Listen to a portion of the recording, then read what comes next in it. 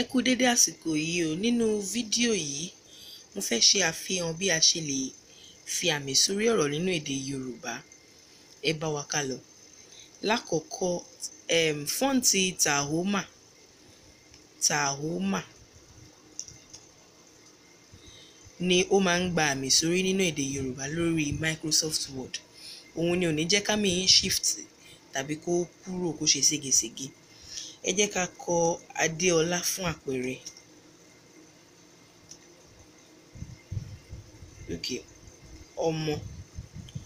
ọmọ oyè. Ọmọ ọlá. Àti kọ ọmọ ọlá. A dẹ̀ fẹ́ fi àmì sórí ọmọ ọlá. Láti fi àmì sórí ọ̀rọ̀ ẹ máa tẹ insert. Lẹ́yìn insert ẹ máa tẹ symbol. Lẹ́yìn náà ẹ máa tẹ more symbols. Tí ẹ bá ti dé more symbols ẹ máa wá sí subset. Ẹ wá combining diacritical marks. Ẹ máa wá lọ sókè.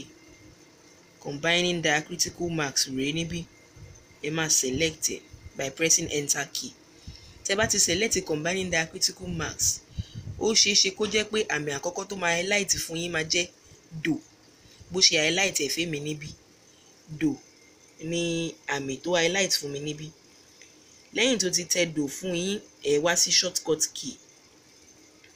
Tẹ́ bá wo bí báyìí ẹ máa rí orúkọ àmì yẹn bẹ̀ combining grave accent. Ẹ tẹ shortcut key.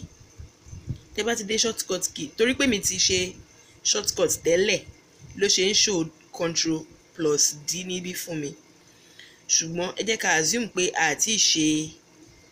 àti ní shortcut tẹ́lẹ̀. Jẹ́ kí n yọ ilé kúrò. Mo ṣẹ̀ṣẹ̀ fẹ́ tẹ shortcut. Nǹkan tá a máa ṣe ní Ctrl+D. Tẹ́ bá ti tẹ Control button pẹ̀lú D papọ̀, ó máa show ẹ̀ báyìí. Ẹ wá tẹ assign.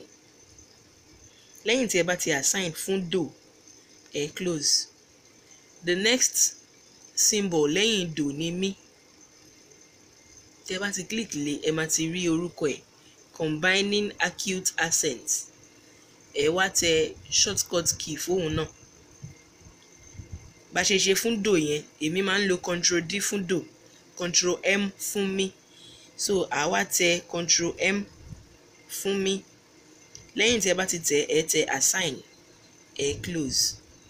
Lẹ́yìn náà ó kù dot tá a máa ń fi sí ọ, ẹ àti ṣí. Ẹ wá sísàlẹ̀ níbí díẹ̀. Tí bá ti wá sísàlẹ̀ ohun rèé bí. Ṣe rí pé kò jìnnà síbi tá a ti mú do. Ibi báyìí la ti mú do àti mí. Ibi báyìí ni dot yẹn wà. Orúkọ ẹ̀ ní combining dot below. Àwa tẹ shortcut key fóun náà. Shortcut tèmi tí máa ń lò fún is Ctrl dot. Please ẹ note wípé ẹ lè lo anything tó bá wù yín. Tẹ́ bá ti ṣe yẹn tán, ẹ tẹ assign, ẹ wá close. Nísìnyí a fẹ́ fi àmì sí ọmọ ọlá. Àti mo bá ṣe máa lo do, mí àti dot yẹn. Dot yẹn ó gbọ́dọ̀ wà lábẹ́ ọ fún ọmọ. Mo ti tẹ Ctrl dot, ó ti gbé sí. Ctrl dot again. Ọmọ ọlá is remi. Then Ctrl mi lórí a, ó ti fi sí. Àti fàmì sórí ọ̀rọ̀ tán nìyẹn. Tẹ́ bá fẹ́ ṣe Ifá is dodo. Ctrl do. Ẹ tún wá síbí, ẹ tẹ Ctrl do, ó máa fàmì sórí ẹ̀ fún yín. That is all. Ẹ ṣeun.